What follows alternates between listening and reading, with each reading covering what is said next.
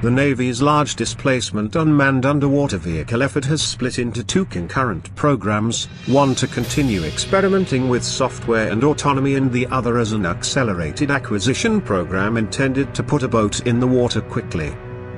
The Program Executive Office for Littoral Combat Ships Unmanned Maritime Systems Program Office designated its Rapid Acquisition Program the Snakehead a couple months ago and is aiming to put a prototype UUV in the water in 2019, Deputy Program Manager Howard Berkof said Monday at the Navy League's annual Sea Air Space exhibition.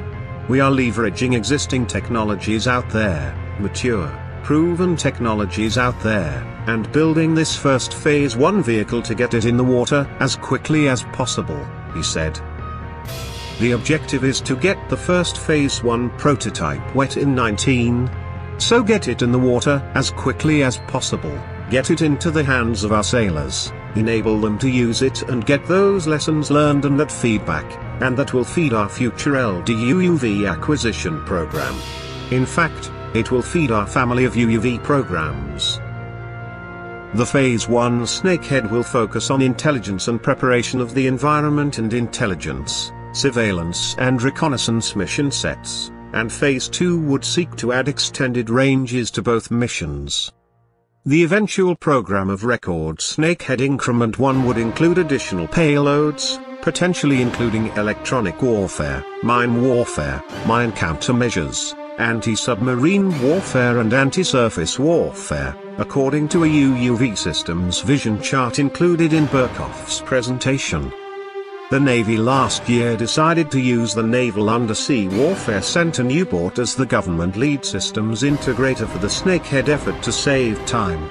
Industry is engaged in the program and working on the power system, sensors and other aspects, but the Navy itself will design and integrate the vehicle that will end up in the water, Berkof explained.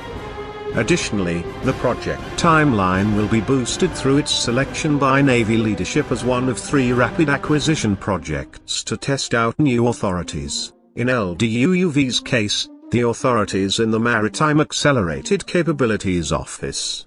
Berkof explained that Snakehead will still have to reach traditional acquisition milestones, but the Navy will be waiving some of the traditional program of record requirements, with leadership approval, and we have a direct line to senior service leadership to help remove any roadblocks that pop up.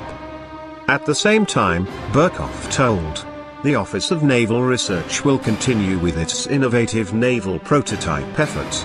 The first 2 vehicles will go to the Unmanned Systems Program Office, Berkof said, one of which is an empty hull that will be put on display and the other which will go to a squadron out of Keyport to learn operational lessons that will feed the Snakehead program. With its 2 remaining vehicles, they will continue research and development efforts on specifically software and autonomy and all that. Command and control.